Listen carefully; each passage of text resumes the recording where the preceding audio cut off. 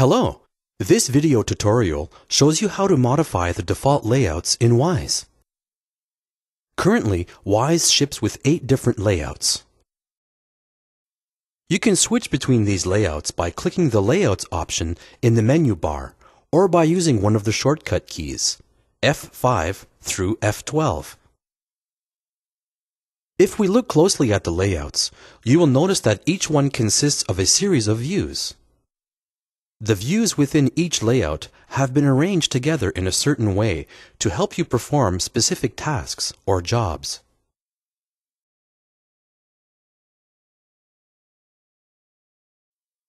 The first thing you can do to modify a layout is to resize the views. Simply position the mouse cursor over the splitter bar between two views and then drag the bar to resize them.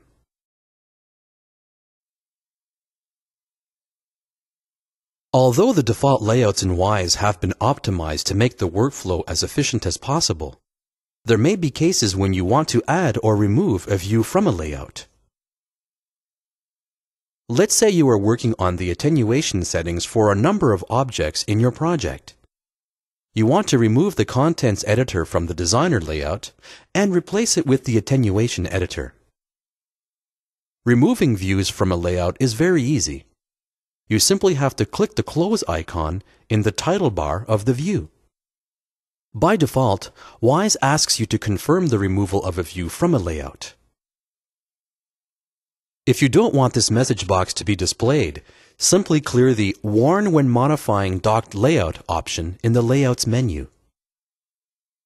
So, now that the contents editor has been removed from the layout, we can add the attenuation editor. First off, we have to open the attenuation editor view. To do so, click the Views option in the menu bar and select Attenuation Editor.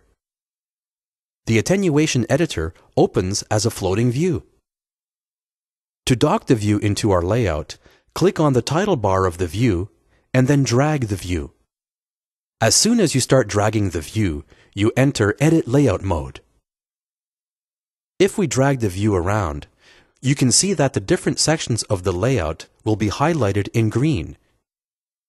These green sections represent the areas where the view can be docked into the layout.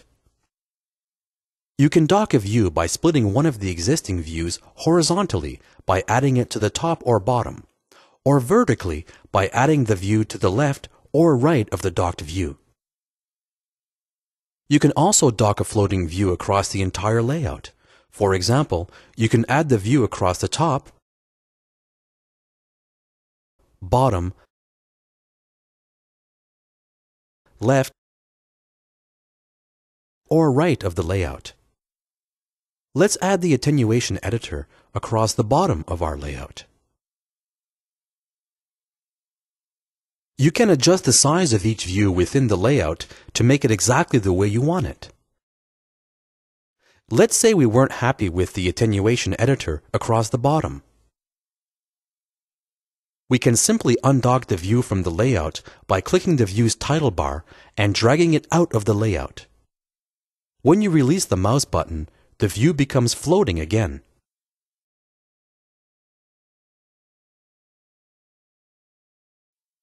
This time, let's add the attenuation editor to the top of the transport control view.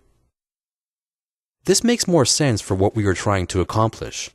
We can resize the views again to get it just the way we like it.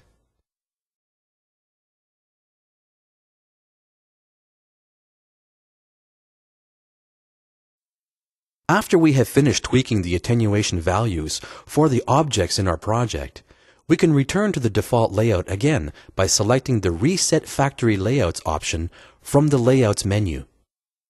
Since we only modified the designer layout, we can select this option and then click OK. Wwise returns to the default designer layout.